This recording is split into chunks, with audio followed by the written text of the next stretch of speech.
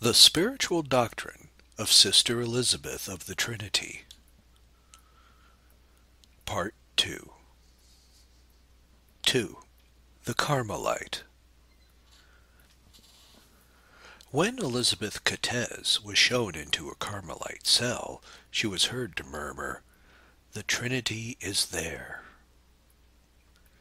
At her first community exercise in the refectory, when she had finished her frugal meal, Elizabeth was seen to fold her hands simply beneath her cape, then, her eyes closed, to fall into a profound mood of meditation. The nun who was serving, noticing her, said to herself, "It is too good to last." She was mistaken. The Carmel of Dijon had possessed a saint. A week after her arrival at Carmel, Sister Elizabeth of the Trinity filled out a questionnaire at recreation, which shows us her state of mind on the threshold of her religious life. The most characteristic features of her spiritual physiognomy are already clearly indicated there. Her ideal of sanctity, to live by love in order to die of love. Her ardent devotion to the will of God. Her love of silence. Her devotion to the soul of Christ.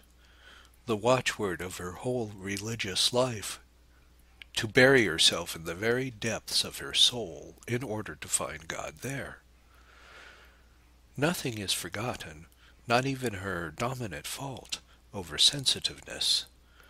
The only things lacking are that stripping of self which will be the work of the passive purifications of the novitiate, and the supreme grace which will transform her life by showing the meaning of her final vocation, to be a praise of glory to the Trinity.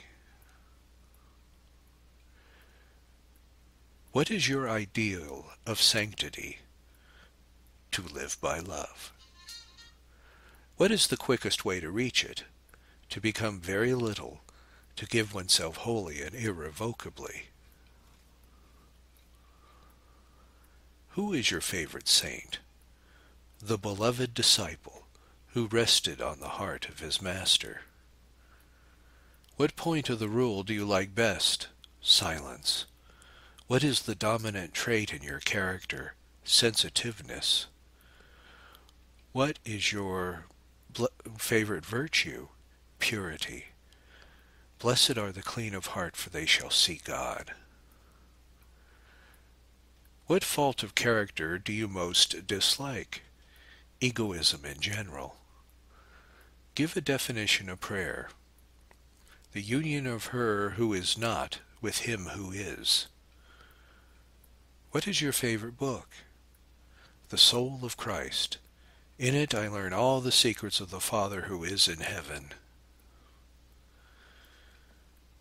Have you a great longing for heaven? Sometimes I feel homesick for heaven, but, except for the vision, I possess it in the depths of my soul. In what disposition would you wish to die? I would like to die in an act of love, and thus fall into the arms of him whom I love. What form of martyrdom would you prefer? I love all forms, but especially the martyrdom of love. What name would you like to have in heaven? The will of God. What is your motto? God in me and I in him. In accordance with her special grace, it was in the very depths that she lived her Carmelite ideal. She went straight to the essentials: solitude, a life of continual prayer, the consummation in love. A Carmelite is one who has beheld the crucified, who has seen him offering himself to his Father as a victim for souls, and, meditating in the light of the great vision of Christ's charity, She understood the passion of love that filled his soul, and has willed to give it as he did. On the mountain of Carmel, in silence, in solitude, in a prayer that never ceases because it continues through all else, the Carmelite lives as though already in heaven, by God alone. The self-same God who will one day be the cause of her beatitude and will fully satisfy her in glory, is already giving himself to her. He never leaves her. He dwells within her soul. More than that, the two become but one. And so she hungers for silence in order to be always listening, to penetrate ever more deeply into his infinite being. She is identified with him whom she loves. She finds him everywhere. She sees him shining through everything. There is the whole Carmelite life, to live in him. Then all the sacrifices, all the immolations become divine. The soul sees him whom she loves through everything, and everything takes to her, to him. It is a continual heart-to-heart union. Prayer is the essence of the life at Carmel. Her favorite point of the rule was silence, and from the very first she was delighted with the familiar motto of the early Carmelites, "Alone with the great alone."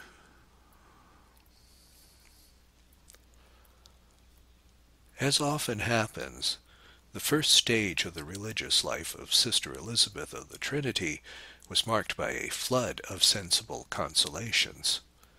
The soul leads souls to the heights slowly, taking them to Calvary by way of Tabor. Sister Élisabeth often went to her prioress, declaring, "I cannot bear this weight of grace." At that time she would scarcely reach the choir and kneel down before being irresistibly enveloped in deep recollection. Her soul seemed to be immovably fixed in God. She passed through the cloister silent and absorbed, and nothing could distract her from her Christ. One day a nun saw her so seized upon the divine presence that she was sweeping that the sister did not even speak to her. Outside of recreation hours, when Sister Élisabeth was joyous and charmingly spontaneous in manner, chatting with each of her sisters about what she knew, what would please her, her whole outcome bearing showed a soul possessed by God. This recollection of her powers, as though lost in God, is even caused by some involuntary forgetfulness during the divine office which she sincerely and humbly accused herself. She is visibly upheld by grace. So passed the months of her postulancy. Her clothing took place on the 8th of December, and Father Velay came to preach the sermon, completely given up to the joys of her total surrender to her Master. Sister Élisabeth that day lost consciousness of what was taking place around her, being wholly absorbed in that Christ who has taken possession of her. In the evening, back once more in her little cell, alone with him, her soul exulted. A song of thanksgiving rose to God from her heart. For a whole life of love she was at last alone with him who is alone. Thus far divine grace has been showered upon her. She had yet, through weary days, to experience her nothingness, to feel that she was a poor creature incapable of any failing, and thus to become more understanding of her sister's weaknesses. For a long year God was to leave her to herself, to her helplessness, her weariness, her hesitation over her own future, even as to her vocation. On the very eve of her procession, a priest would have come to reassure her and declare what was God's will for her bewildered soul. Facility in prayer disappeared. No more flying. She had to feel her soul dragging itself along. Her artist nature lay dormant. Her sensitiveness was dying. Many, many times did the young novice go to her mistress and faithfully report her helplessness, her struggles, her temptations, the martyrdom suffered by her sensitive nature in passing through the terrible nights described by St. John of the Cross. To help in the accomplishment of the divine work, Mother Germaine of Jesus guided her kindly and firmly. At the time of Sister Elizabeth's entry into Carmel, she had realized how excessively sensitive she was. In the evening, during the great silence, the young postulant loved to walk on the terrace, the sight of the sky helping to raise her soul to God. One evening, Mother Germaine happened to pass by. It was the time of the great silence, so she said nothing. But the next day the young postulant heard these words addressed to her. "We do not come to Carmel to dream in the starlight. Go to God by faith." Later on, in order to test her, Mother Germaine never lost an opportunity to reprimand her for the least shortcoming, the slightest oversight. Sister Elizabeth of the Trinity would then humbly kiss the ground and go on her way. Mother Germaine of Jesus purposely disciplined an over-affectionate disposition which might have easily become dangerous. The brave child let her do so, for, from experience, she understood better than anyone else how necessary it was for her to watch over her heart at every instant. As a young girl, she had become extremely fond of a friend whom she met almost daily at Carmel, and had long, intimate conversations with her. She loved to write to her, and to read and reread her letters, especially the passages in which her friend declared that she loved her more than anyone else. This recalling of her girlhood's past in retrospect throws special light upon her religious psychology. Dear little sister, yes, let us be only one. Let us never be separated. On Saturdays, if you are willing, we will receive Holy Communion for each other. This will be our contract, and so we always be one. Henceforth, when God looks at Marguerite, he will see Elizabeth too. When he gives something to one, he will be giving it to the other too, for there will be but one victim, but one soul in two bodies. Perhaps I am too sentimental, dear sister, but I was so happy when you told me I was that sister whom you loved best. I love to reread those lines. You well know that you are indeed my little sister, beloved beyond all others. Need I tell you so? When you were ill, I felt that nothing, not even death, could separate us. Oh, dear sister, I do not know which of us two the good God will call first.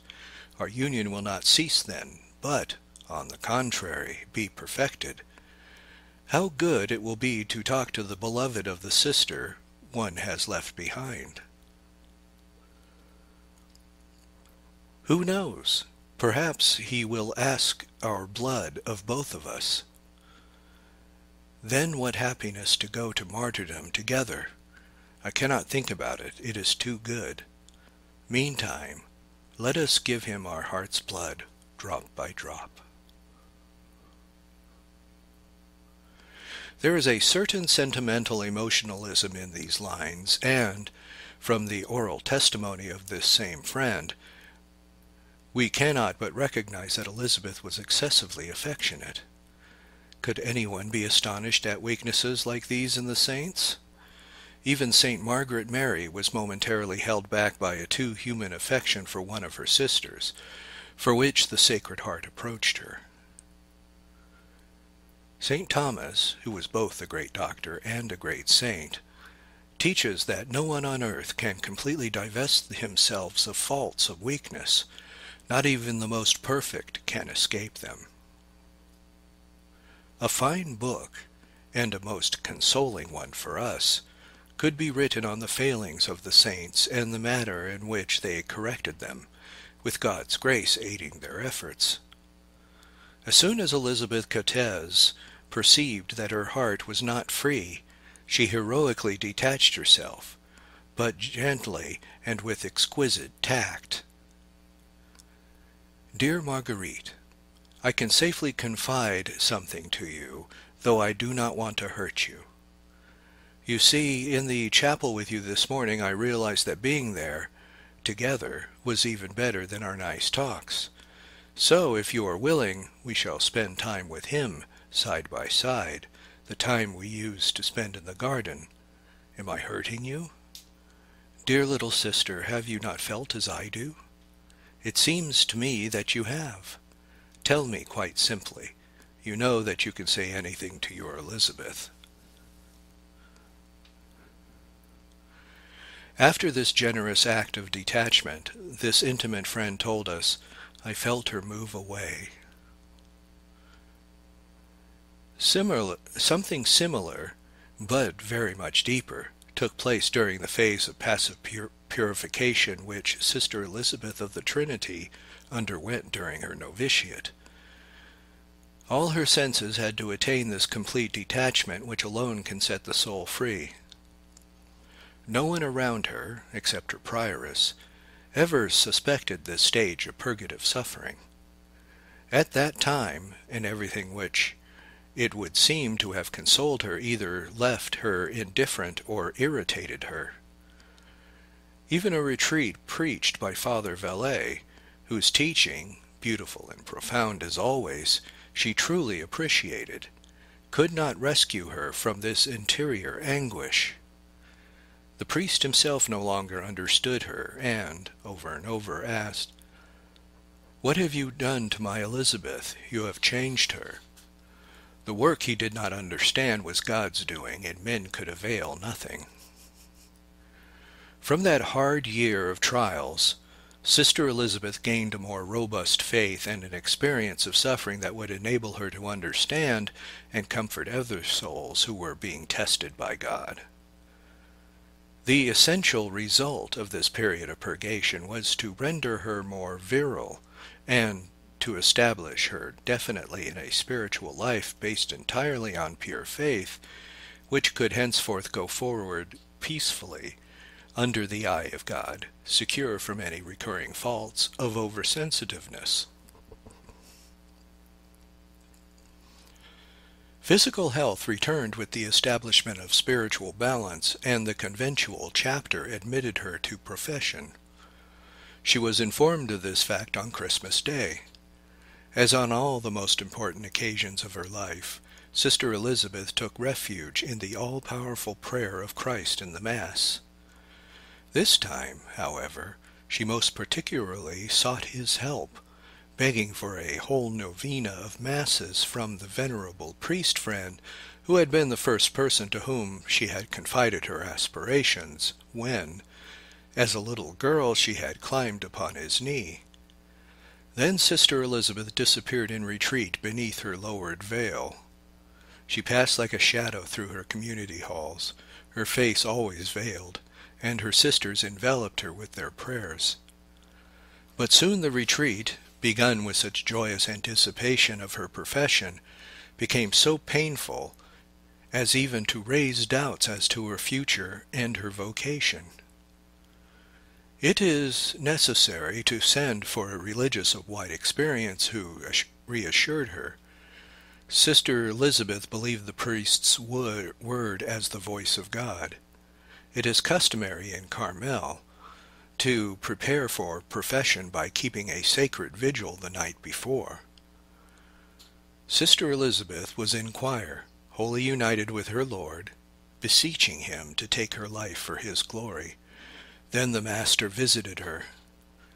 During the night preceding the great day, while I was in choir awaiting the bridegroom, I understood that my heaven was beginning on earth, the heaven of faith, with suffering and immolation for him I love. The new stage of her spiritual life was beginning. No longer would there be sufferings from a sensitive nature not yet purified, or scruples and anxiety over mere nothings. Henceforth she would tread the road to her Calvary with the peaceful and unshakable confidence of a bride who knows she is loved.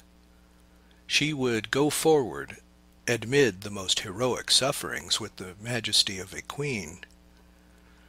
Her profession once made, Sister Élisabeth of the Trinity set herself in pursuit of religious perfection, without the least sentimental emotionalism, but a new enthusiasm and a calm heroic strength which would lead her from sacrifice to sacrifice, up to the consummation of Calvary.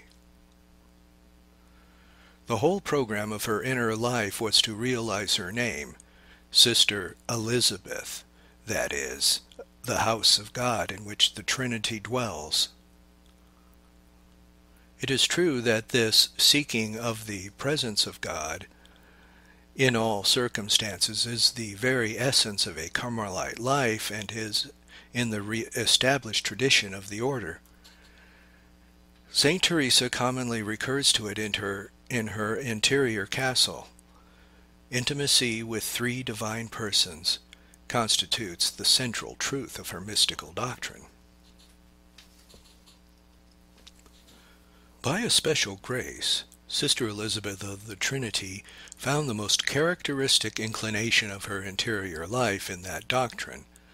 Her letters, her conversations in the parlor, her poems, her retreat resolutions, all converge on this indwelling, which was, if we may trust her own testimony, the beautiful sun lighting her life.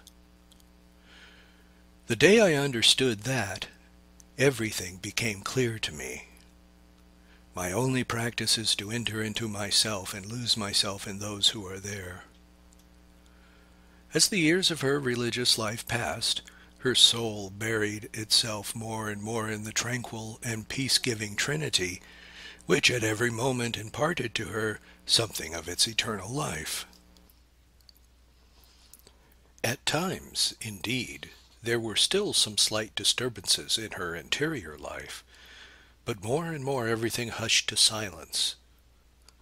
It is the greatest happiness to live in close union with God, to make one's life a heart-to-heart intimacy with Him, an exchange of love, to know that the Master is to be found in the depths of the soul. One is never alone then, but must have solitude in order to enjoy the presence of this adored guest. Everything is lighted up, and it is so good to live. You ask me what I do in Carmel. I might answer that a Carmelite has only one thing to do, to love and pray. A Carmelite's life is a communing with God from morning till night and from night till morning. If he did not fill our cells and our cloisters, how empty it would be. But we see him through all we bear him within us, and our life is an anticipated heaven. The tranquil rhythm of this spiritual life is simple, constantly coming back to certain unchanging essential movements, to be silent and to believe in love. Who is there dwelling in the depths of the soul in order to save it? Many nights and weaknesses remain, it is true, but what do the involuntary waverings of a soul that live in the presence of immutable matter? Gradually everything grows quiet and becomes divine. So the life of Sister Élisabeth of the Trinity flowed on. In that fervent Carmel, where so many other great souls were living by God and for his glory, it must not be imagined that she was an extraordinary figure, to be pointed out as the saint. It is the normal thing in monasteries to canonize religious only after they have been taken from the community. At Dijon, Sister Élisabeth of the Trinity was merely the ever-faithful novice, who, like so many others, as a true Carmelite, was wholly hid with Christ in love.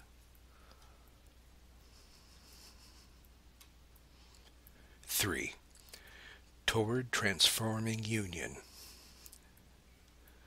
When on November 21st, 1904, under an impulse of grace and in a singular spontaneous outburst, Sister Élisabeth of the Trinity had composed her sublime prayer to the Trinity, it still remained for her to climb the last summits of love. It is not by chance that in the second sentence of the prayers, immediately after the first movement of adoration of the Trinity, Sister Élisabeth falls back on herself. Help me to become wholly forgetful of self. In the 3 years of religious life, one object had remained stubbornly insurmountable, her own self. She had not yet attained that supreme deliverance of selfless souls whose only occupation is to love. That was to be the work of the last 2 years. At first, during 18 months of secret fidelity, it was slow and laborious. Then, with almost terrifying swiftness, beginning with that Palm Sunday, even when God descended upon her as a prey, coming himself to accomplish his work of destruction and consummation in her body and soul.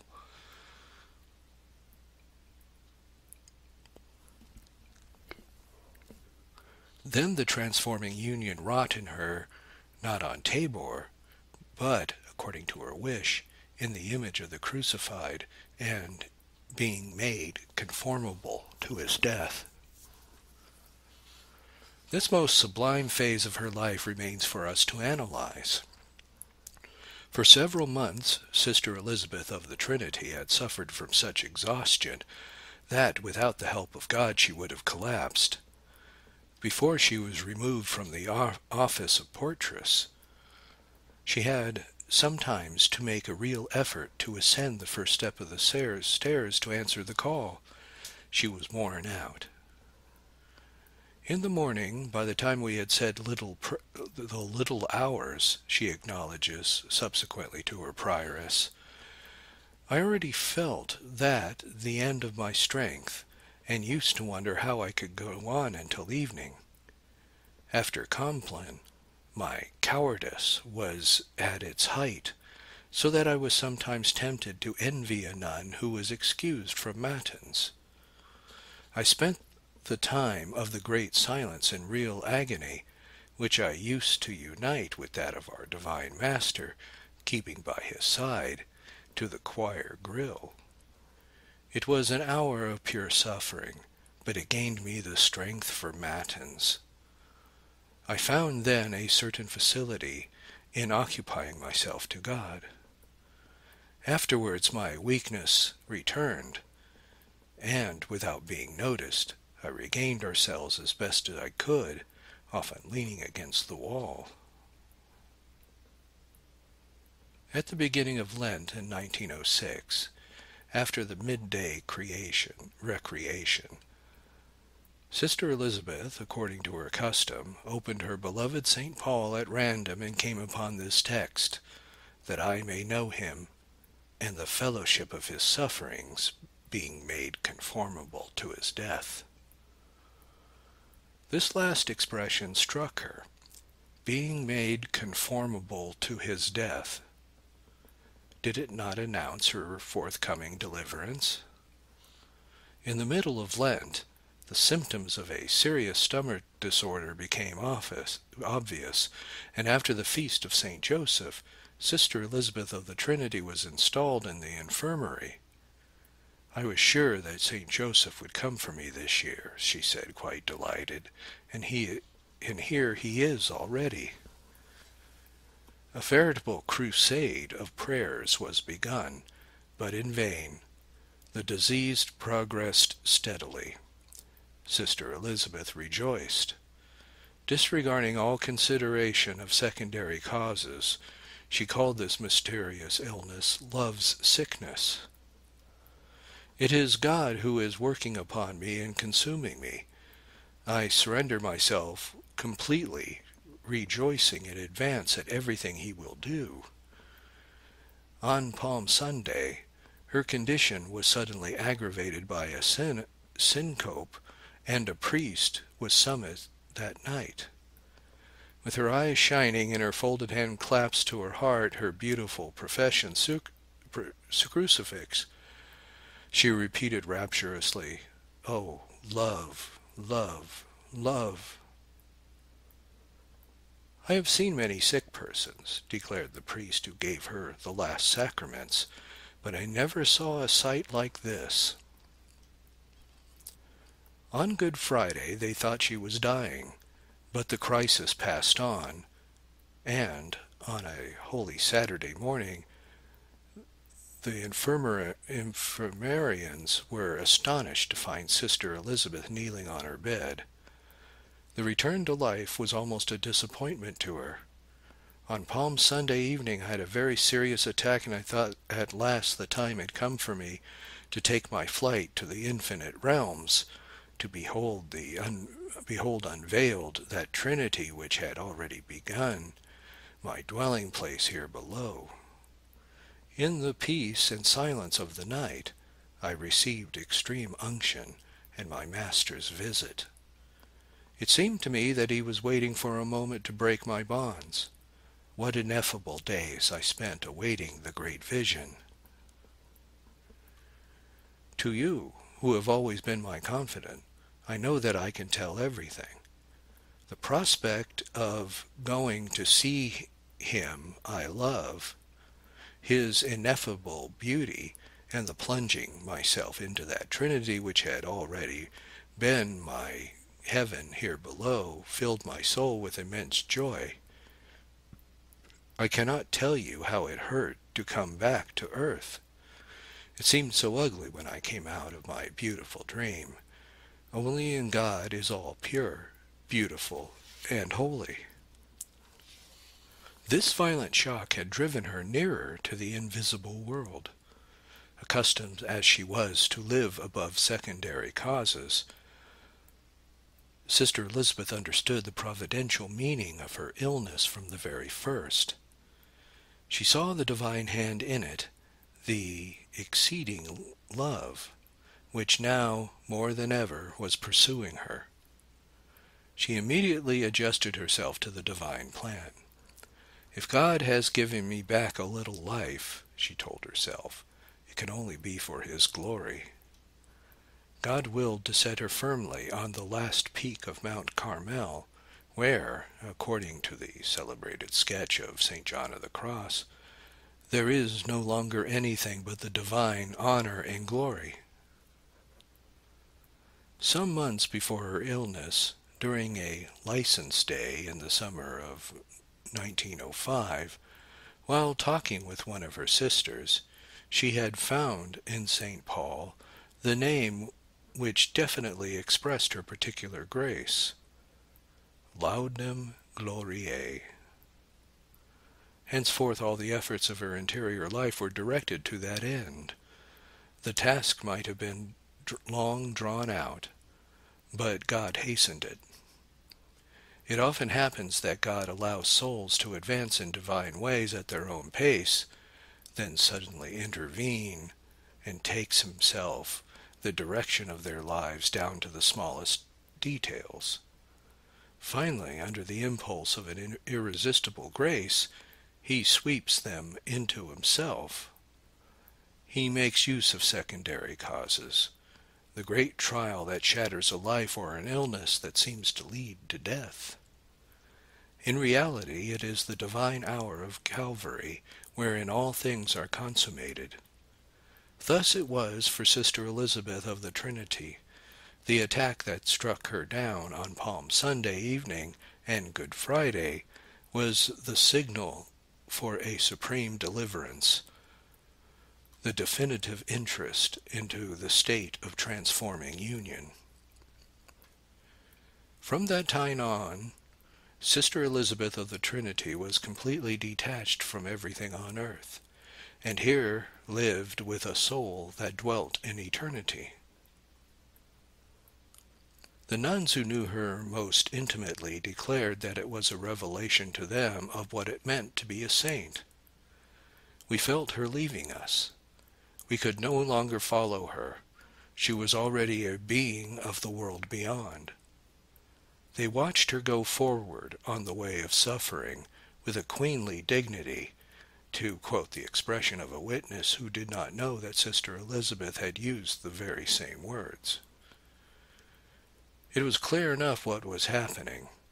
As her physical frame was gradually being destroyed, her soul, more and more blessed, soared aloft and forgot itself.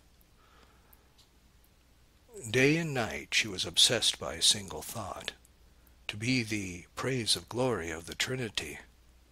She had only one desire now, to spend her life completely in the service of souls, and she dreamed of dying transformed into Jesus crucified. I am growing weaker daily, and I feel the Master will not delay much longer in coming for me. I am experiencing unknown joys, the joys of suffering. It is my dream before I die to be transformed into Jesus crucified. Although this soul was essentially Trinitarian, her last months may be said to have been haunted by the thought of the crucified. So true is it that, as St. Teresa remarks, the remembrance of the sacred humanity of Christ must never be effaced, not even in the highest mystical states. He who as God is the term, as man remains the way. Calvary is the only way to the Trinity. The constant yearning for the glory of the Trinity, which is the very keynote of a whole interior life of Elizabeth's soul, is, accordingly, closely mingled with the thought of Jesus crucified.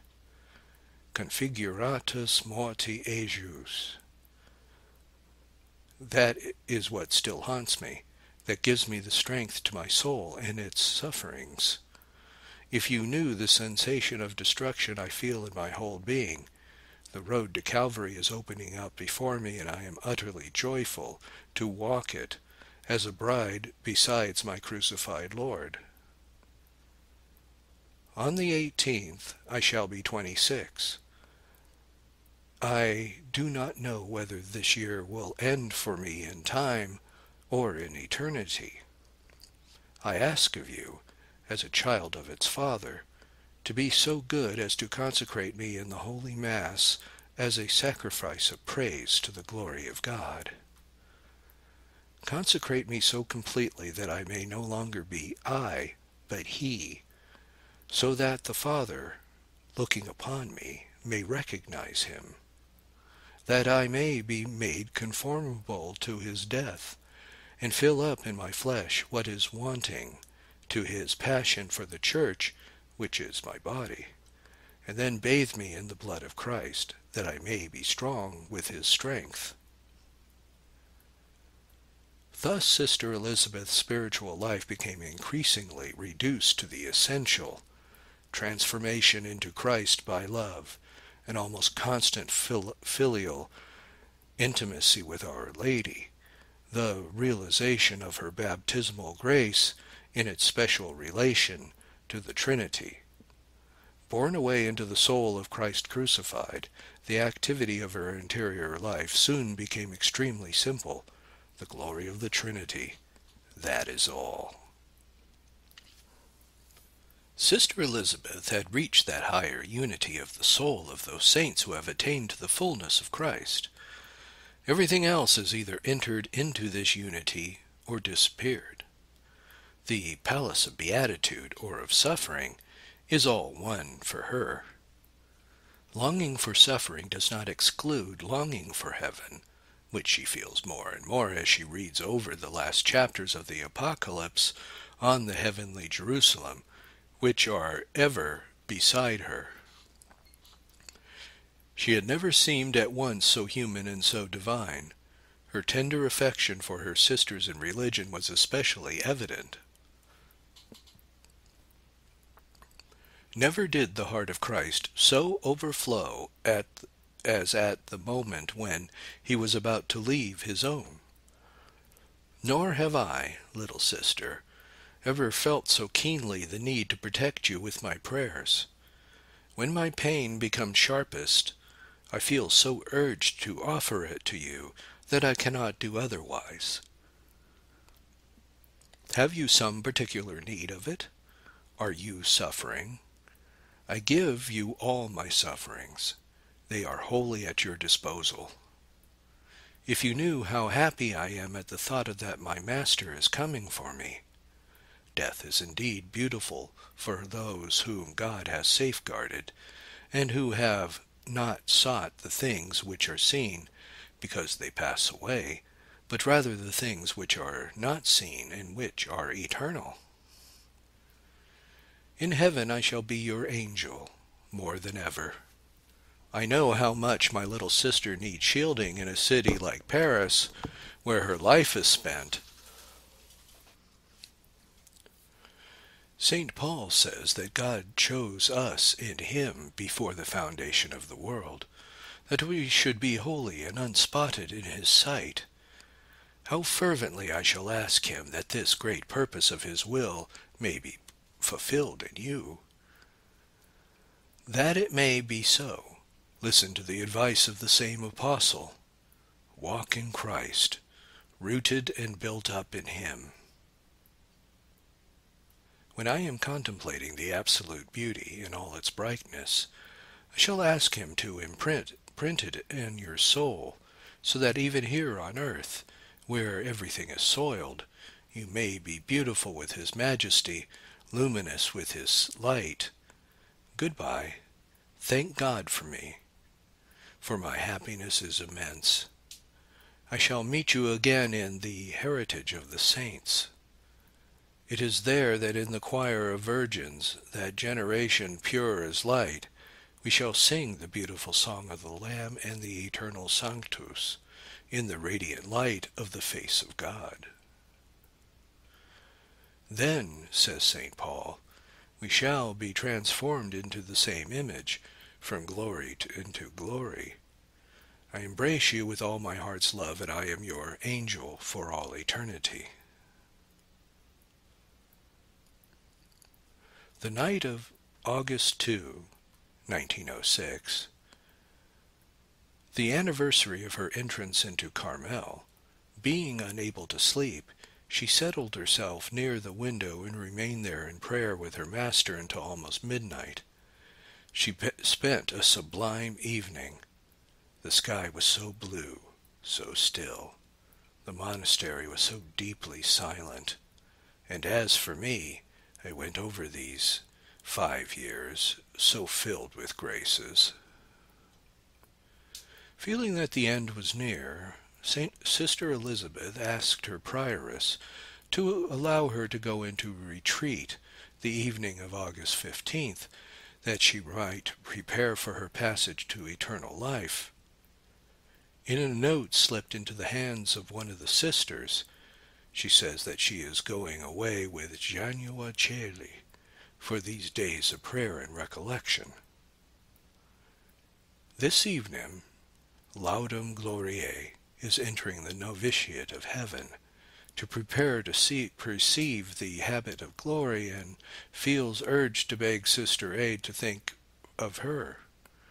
For whom he foreknew, St. Paul tells us, he also predestined to be made conformable to the image of his Son.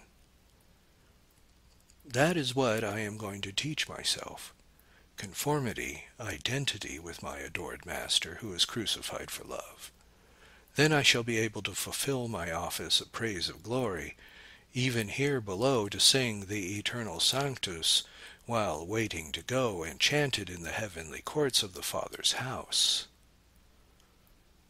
It was during these evenings and nights of silence with God, when she felt her Master leading her to her Calvary, that, at the request of the Mother Prioress, she composed the last retreat of Laudum Gloriae, in order to explain how she conceived her office of praise of glory.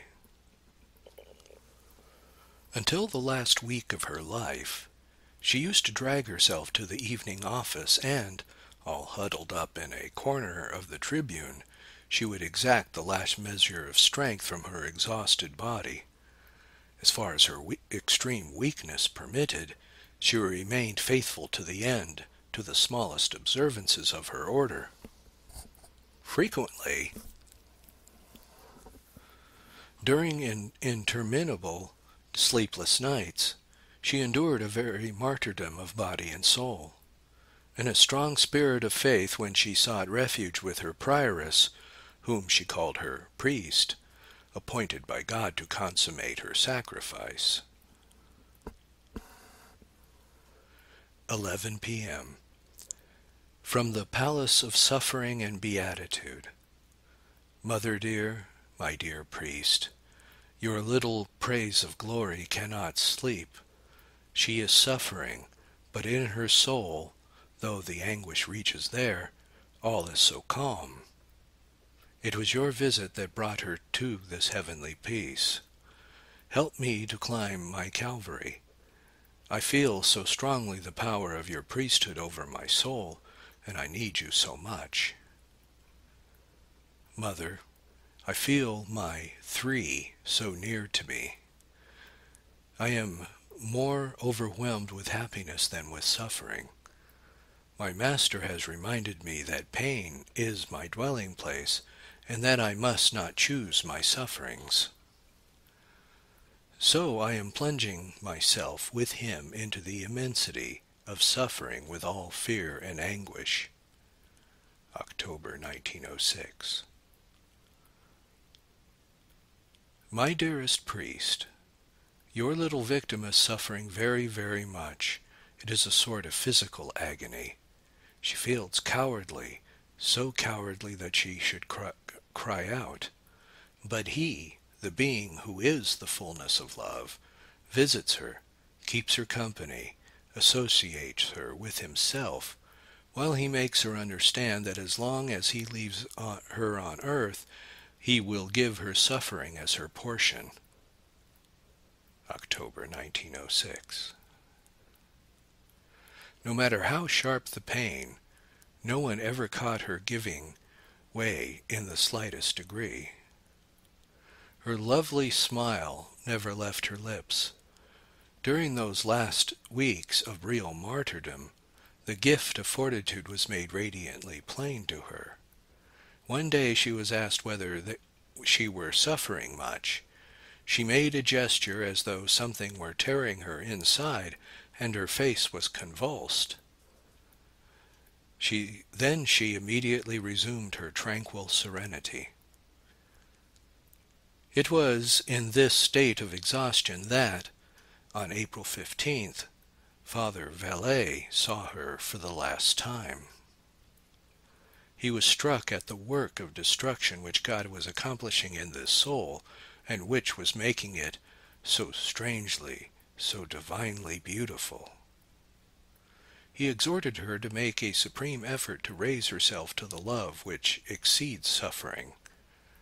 Much comforted by this last visit from the Father, she scaled the half-seen heights, those higher states of transforming union on Calvary, which have no resemblance to anything that takes place on earth. On October 29th, thanks to a slight respite, she was able to go down to the parlor and see her family. They had brought her nieces, those 2 lovely white lilies, and their mother made them kneel down by the grill. Raising her profession crucifix, Sister Elizabeth blessed them.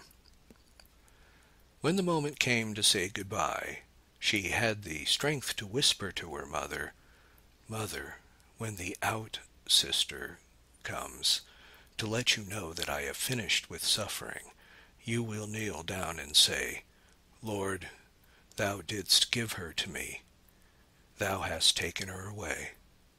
Blessed be thy holy name.'" By the following day, October 30th, Sister Elizabeth of the Trinity could no longer leave the infirmary. During the evening she was shaken in her bed by a violent fit of shivering. During the night heaven again seemed to be almost ready to open to her. There was no time to delay.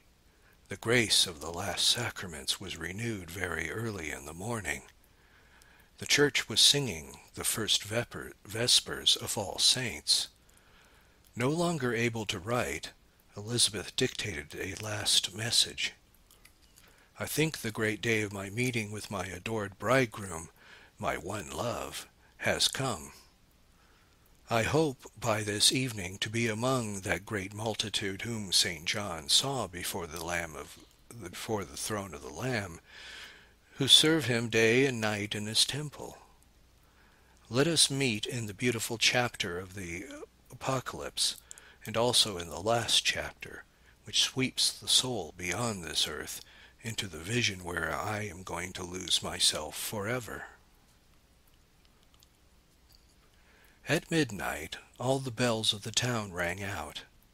"Oh, Mother," she cried, "those bells encourage me. They are ringing for the departure of Laudem Gloriae. And they will make me die for joy, those bells. Let us go." And she stretched out her arms to heaven. On All Saints' Day, about 10 o'clock in the morning, the last hour seems to have come. The community assembled in the infirmary to recite the prayers for the dying. Sister Elizabeth roused herself, made sure that all her sisters were present, and then asked forgiveness of the community. Then, begged to speak, she uttered these words, "All passes away.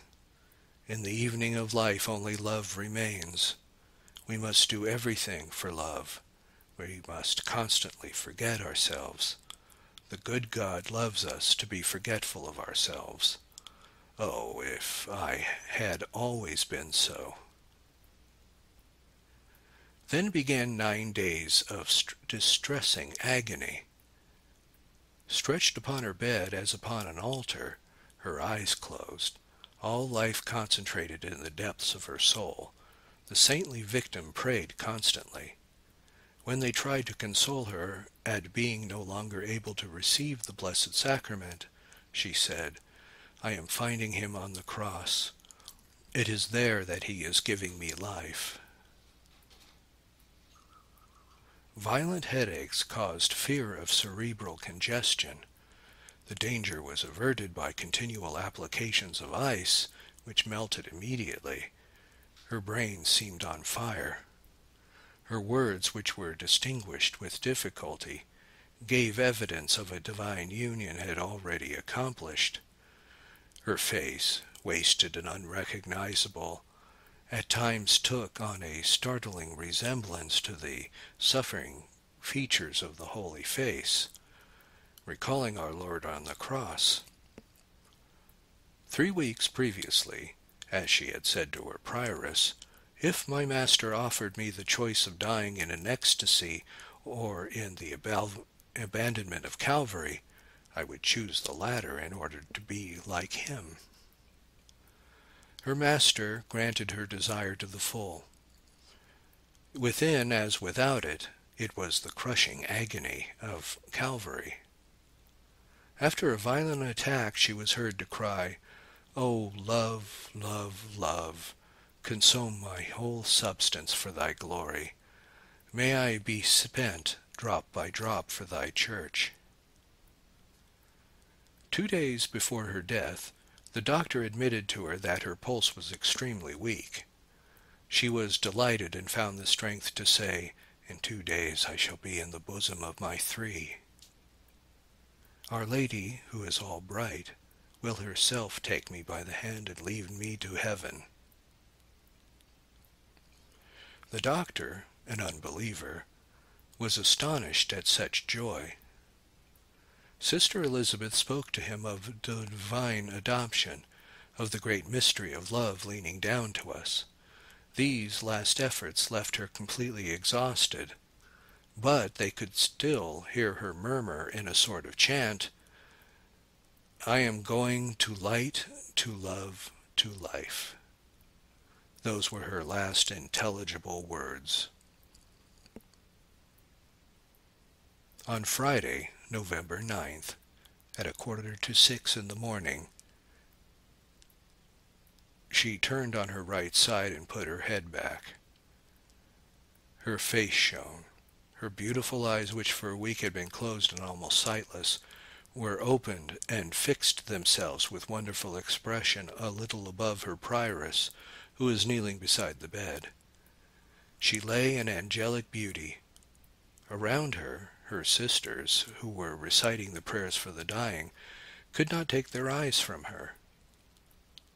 Then, without having perceived her last sigh, they saw that Sister Elizabeth was no more. It was the morning of the feast of the dedication of the Lateran Basilica, one of her favorite festivals. While in choir, where lay her mortal remains, the sisters were singing the praises of the house of God. Beata Pacis Visio.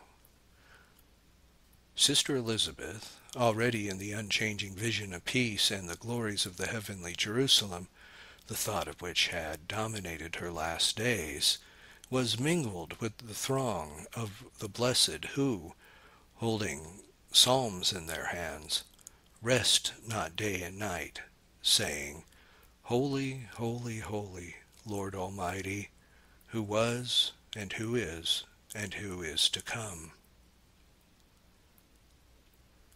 With them falling down, adoring and casting down her crown, the reward of her martyrdom of love, she ceased not to repeat before the throne of the Lamb, "Dignus est Domine."